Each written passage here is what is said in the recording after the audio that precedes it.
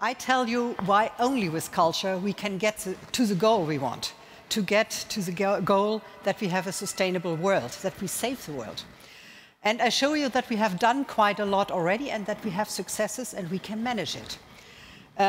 If you look at these pictures, you think it looks romantic because it's this nice sky there. But this was the region of the Ruhr 40 years ago, or 60 years ago, because there was a lot of industry, a lot of pollution, emissions to the air, emissions to the water. And on the right side, you see the dead trees because they were killed by the acid rain, by the coal power plants emissions, which were sulfur acid, and they destroyed all the life in the forest and also in the rivers. So I thought I have to act. I was active then in a regional NGO, and I thought that is not good enough because air and water have no borders. So I joined Greenpeace in another country because I was working for the YMCA, and I thought, oh, they have Greenpeace in France and England and Netherlands, but not in Germany. So we started to cooperate with Greenpeace in the Netherlands and did this first action in 1980 against sulfur acid dumping into the North Sea. And you see there was a ship especially made only for sulfur acid dumping. And you saw that the fishermen couldn't fish any longer because they had this cauliflower illness and disease. So we were active, and it was a lot of protest, and people were coming up and protesting as well because they didn't see before that was going into the sea. And you saw that also in the river. This is the River Rhine here. And along the River Rhine, there was a lot of paper and pulp industry. And 70% of the pollution was done by the chlorine put into the river through the paper and pulp industry. And you had even industries which were colorful, and you could dye T-shirts in the water, you see there. So we did also campaigns against coal power plants, and that internationally, now is doing Fridays for Future. We did already in '83 in 8 countries at the same time. We climbed on smokestacks and protested against the emissions out of the smokestacks. And all this protest had some results. The people were angry, the people were active, they wrote to their politician, and the politics did something. They did some laws, and so we had the first result to have some emission controls, some end-of-the-pipe technology, means filters and smokestacks, sewage plants for the water. So at least it looked a little bit cleaner. The region of the Ruhr was a little bit cleaner. But that was not enough, because we thought, if you don't change the production, you still have end-of-the-pipe, and that is not enough. So we need other products. So the big get-through was when we changed the production of paper. Nowadays, it's very normal that you have chlorine-free paper if you have not recycled paper. But at these days, everybody said you cannot have a good magazine and good photos printed if you have not chlorine paper. So we motivated Spiegel magazine through a print of a plagiarism to show that it is possible to have as good photos on chlorine-free paper than on chlorine paper. And now everybody changed, and it was possible to change and to get also then this effluence stopped, and also to change the production, which is very important. So I think that another problem we still have is the waste. We were talking about it before. You find it along the river, but you find it everywhere. You find it, for instance, on dump sites in cities, in incineration plants. 20% of our household waste nowadays is diapers, and diapers is plastic. And you think, ah yeah, but diapers you can't recycle. Yes, you could do something with it. You see here the diaper use of a baby for 1 year. Normally a baby needs 5,000 diapers. So some people take cotton diapers. I did that when I had 3 kids, but not a lot of people do that. But you can change the production again. For instance, in Israel, they produced now diapers, which you can use afterwards because they are from cellulose, they are biodegradable. You can use to build up forest again in the desert, because a diaper keeps the water, and at the same time, it has also the nourishment for the new built forest. So it is possible to change the production and to make something useful out of it. So some people think as well that you can do with the plastic something better. For instance, out of bottles, make new sweaters, like fleece sweaters. But they don't think that you have then microplastic coming into the water directly. And as we heard before, you have now the microplastic in fish, in plants, in the water, and we eat it ourselves as well. And that's not good enough. So what we have to do is to change again the production and not having these bottles made and not using this kind of plastic which you cannot reuse in the same quality. This is an important point. So another goal must be, we have the goal to have 1.5 degrees for CO2 reduction, but it's not good enough. We have to have the goal to have the same amount of carbon in the atmosphere in the year 2100 than we had in 1900. And we have already too much at the moment in the atmosphere, so we have to get it back. And what we think at the moment is that carbon or CO2 is a pollutant, but it can be a nutrient. It can be a resource for building plastic, for instance. And you can produce also new plastics, for instance, nylon 6, which you can use and use and use again. So if you have materials where you need plastic, then you should at least use plastic which you can reuse in the same quality and not downcycle like we do it very often nowadays. Because in some uses, plastic is good. We have a lot of other materials, for instance, in houses. We have the sick building syndrome, etc., where people get sick from. 40% of the children have allergies nowadays because we are a lot indoors, and indoors we lose a lot of chemicals which are not healthy for us. And if you look at the carbon, then you see that carbon is normally stored in the soil, and we have to get it back to the soil, and we have to get it back to the trees.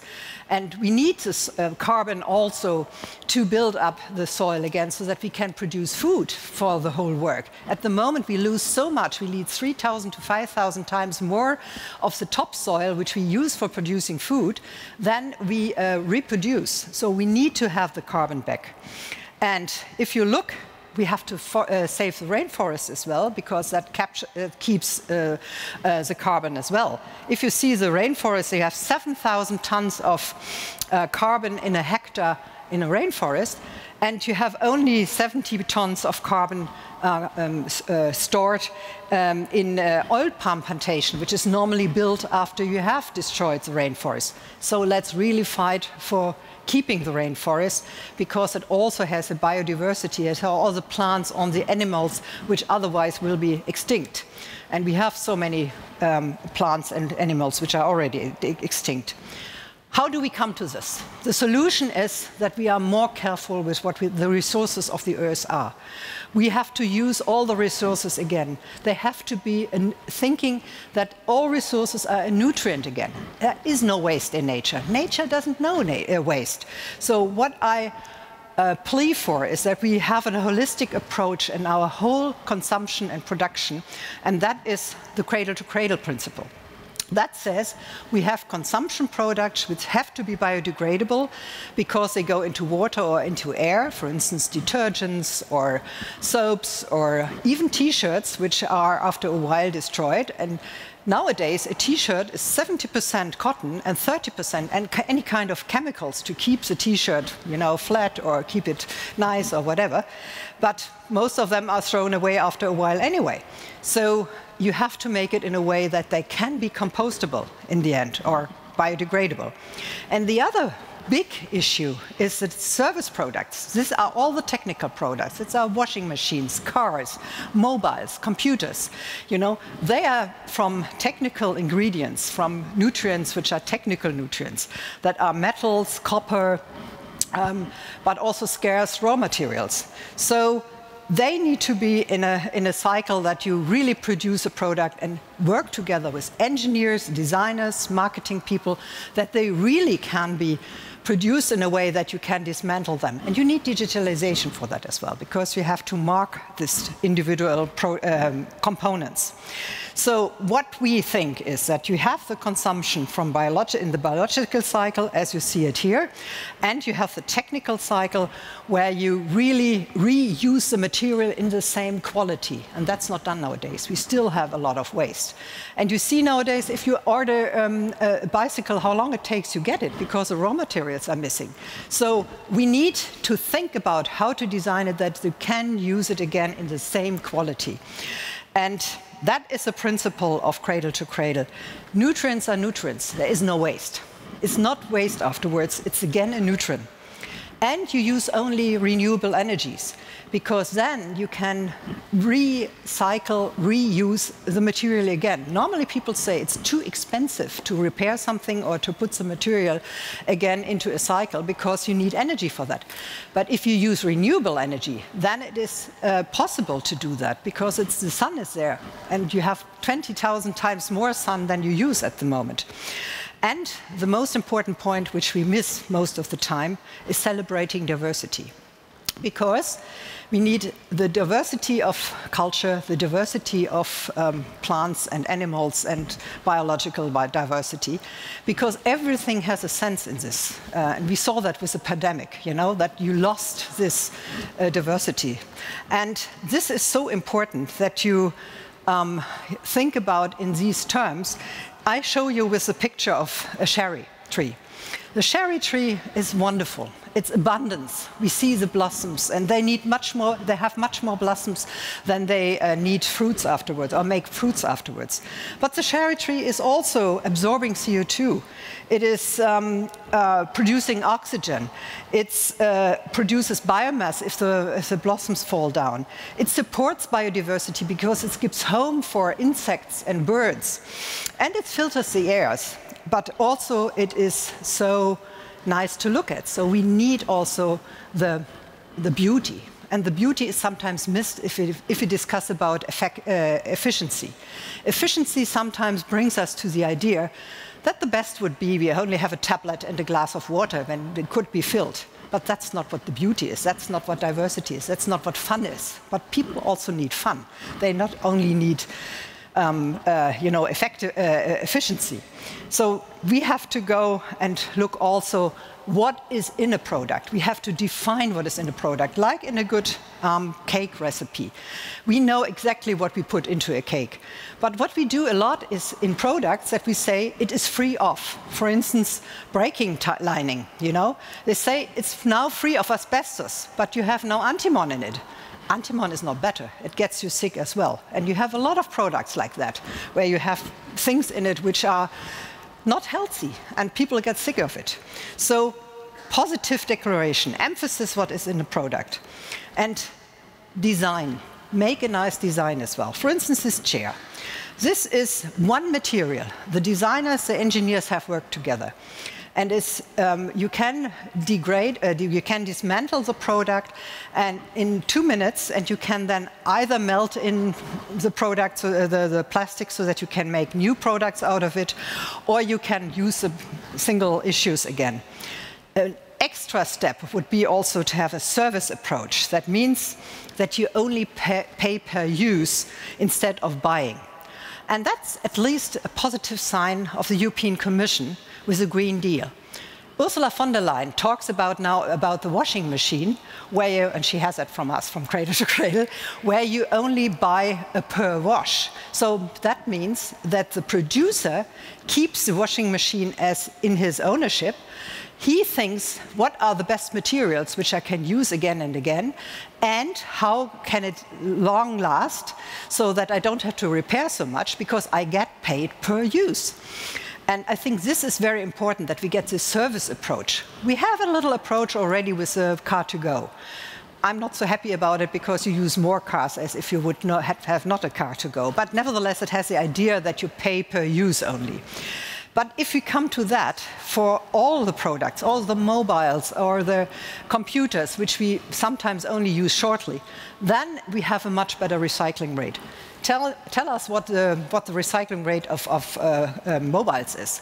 From 49 elements which are in there, probably 9 are recycled. All the rest is waste. Yeah? And we don't need waste. We need nutrients for new products. So what we have to think, and that's a cultural change, is to turn everything upside down. And if you use plastic, use monoplastic. And if you use plastic, use it in a way that you can use it again. Not for everything. I agree that we shouldn't have all the fruits and everything packed in plastic. But some issues are probably important to have plastic for. So we have a lot of companies already working on that. So some of them I have put here together. And we are getting more, but we need the framework for everybody. I'm hopeful because of the European Commission, but we need it for the whole world. And the main thing in the cultural change is also education. We need education in schools, in universities, in apprenticeships, in craftsmanship. Very important, because a lot of craftsmen use nice materials, but then they glue it with some kind of chemicals, for instance, windows or doors or whatever.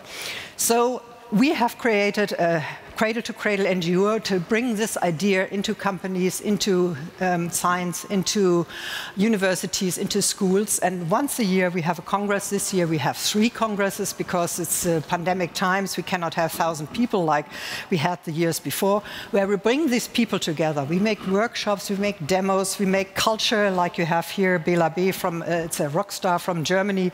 And they all work together and make it, fun to be there. It's like a family, and that's good.